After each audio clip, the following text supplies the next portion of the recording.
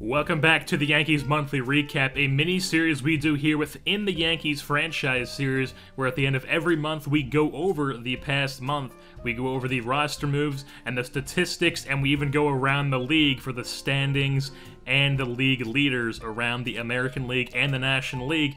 And we just finished up the month of June with a record of 13-15 total in June. Not exactly what you want to see out of 1 month of a regular season, especially since they enter that month first place in the division, and now they are second place in the AL East, 2 games behind the Baltimore Orioles, and they are sitting 46-35 total on the season, but they do have themselves in a playoff spot currently, as they are first in the AL wildcard.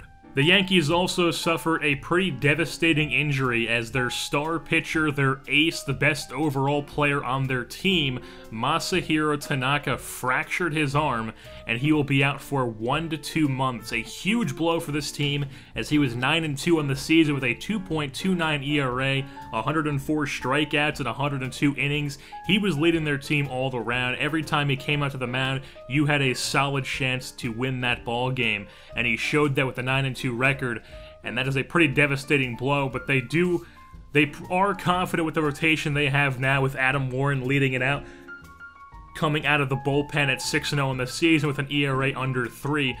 So they are definitely confident what they have now, but still it's going to be tough to win ball games without Masahiro Tanaka bridging that rotation. Well, obviously, Michael Pineda is also still on the 60-day DL, torn rotator cuff, still has 5 to 6 months left on his injury.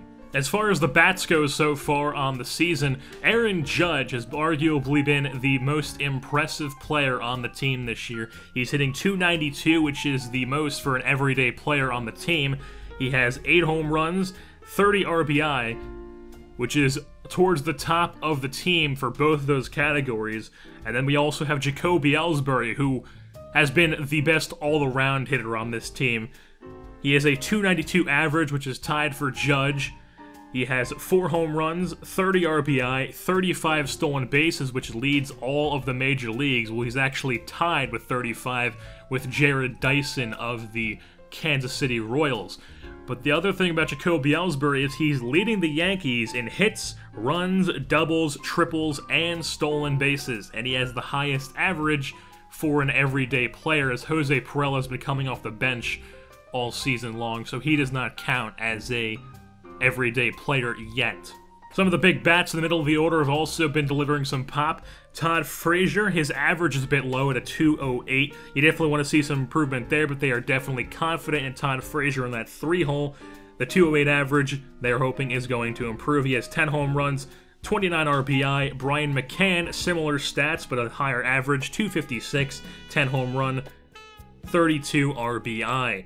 Well, Greg Bird, he's hitting .209, he has 10 home runs, but he only has 19 RBI. Like, all his home runs are solo shots. He's not doing a very good job of driving in people, and he's definitely going to try to turn that around here in the upcoming months of the season. Brett Gardner in that 2-hole, hitting .259, 7 home runs, 31 RBI, which is towards the top of the team. It is only trailing Brian McCann for second on the team. He also has 20 stolen bases in the season, so he's all around getting it done on the field. In the field, at the plate, on the base paths, all around Brett Gardner is being a solid player.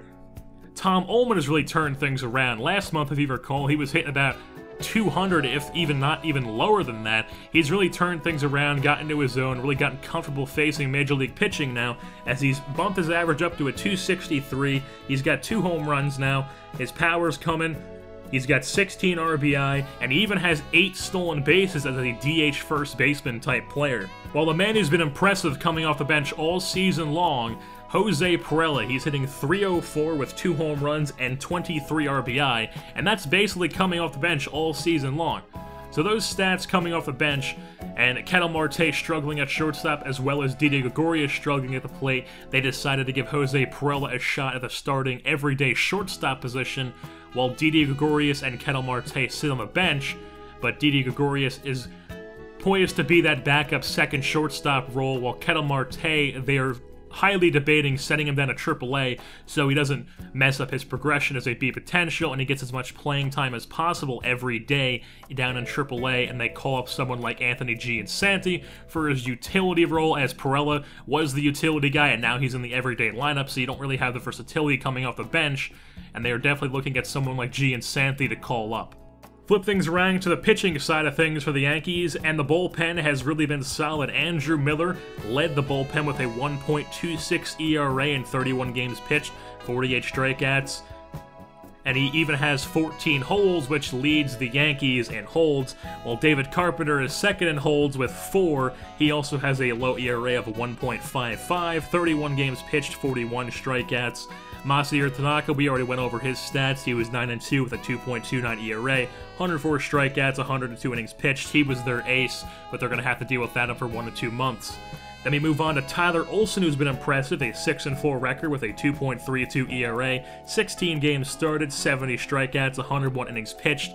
Tanaka's really the only starter the Yankees have who's a big strikeout guy. The rest of them like to get groundouts, flyouts. They just grind their way through ball games. They don't strike out a lot of people, as Olson only has 70 strikeouts and 101 innings.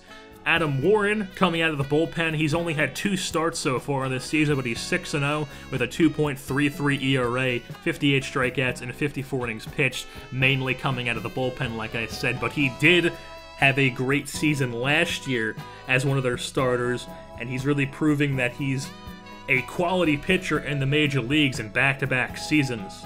While Nathan Eovaldi is currently sitting at a 5-5 record with a 2.70 ERA, 68 strikeouts and 103 innings, like I said, not big strikeout numbers for many of the starters on the Yankees. Luis Severino with a 3-4 record, a 3.63 ERA, and 72 strikeouts with 84 innings pitched. Once again, not too big strikeout numbers. It's better than the other guys, but once again, not big strikeout numbers. Severino is definitely young, though, so you never know what could turn around. He's doing solid in his rookie campaign. Dellin Betances, however, after dominating the first few months of the season, in June he had a rough go of things. He blew 3 saves, he now has a 3 ERA. In the month of April and May, and even the beginning of June, he didn't allow a run all season long.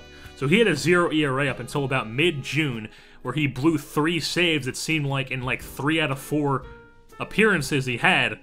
And now he's got a 3.09 ERA, 22 saves on the season, 27 strikeouts, and 23 innings pitched.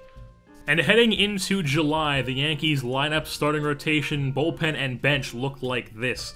The starting rotation is the number 1 guy is Adam Warren, best overall starting pitcher on the team now with an 81. Second pitcher is Asher Wojciechowski, who is slotted in there to replace Michael Pineda, and they didn't want to disrupt the rotation, so he's slotted in at the number 2 role. Number 3 role, Nathan Eovaldi, followed by Tyler Olson and Luis Severino. While in the bullpen, from long reliever all the way down to closer, it goes David Hale at long reliever, 4 middle relievers in Jabba Chamberlain, David Carpenter, Danny Burrowa as another right-handed arm in the bullpen that they are thinking about sending him down for either Chasen Shreve or Jacob Lindgren. Justin Wilson as a left-hander, and then in the setup role, facing either lefties or righties, is Andrew Miller, and then the closer is none other than Dellin Betances. While the lineups for the Yankees is against right-handed pitchers, it's Jacoby Ellsbury leading things off, followed by Brett Gardner, third baseman Todd Frazier, followed by Brian McCann, Aaron Judge, and then the first base role is where things get interesting. Against right-handed pitchers, it's Greg Bird, then it's followed by Tom Ullman, Ronnie Torreyes, and then shortstop Jose Pirela. And then we flip things over to the left-handed lineup. Against left-handed pitchers, we have Ellsbury, Gardner, Frazier, McCann, Judge, and then the first baseman, instead of being the left-handed hitting Bird against left-handed pitchers, it's the right-handed hitting Kyle Parker against left-handed pitchers, and then followed once again by Ullman, Torreyes, and Pirela. While the bench for the Yankees, as of right now, is Ketel Marte, Brian Pena, Didi Gregorius, and then the fourth is either Parker or Bird, whichever one isn't playing that day. But Ketel Marte, like I said, they don't want to keep him on the bench just rotting away there with his speed potential as a 22-year-old. They want to put him down in AAA and get as much playing time as possible out of him so his progression does not stop. And they're probably going to send him down to AAA any day now, and then call up somebody like Anthony Giansanti is the number 1 guy I could see them calling up a utility guy is, like I said, Pirela was their utility guy. That's why he was getting so much playing time coming off the bench, is because he can play everywhere. Giansanti's that guy who can play everywhere. He did solid for the team last year, so I could very well see them calling up Giansanti to be that utility guy coming off the bench. And with that being said, that pretty much wraps things up here for the Yankees June recap. We went over the standings, the lineups, the statistics, all that good stuff. And that'll wrap things up here for the June recap. I've been your host, JerseyBorn, and I'm saying goodbye.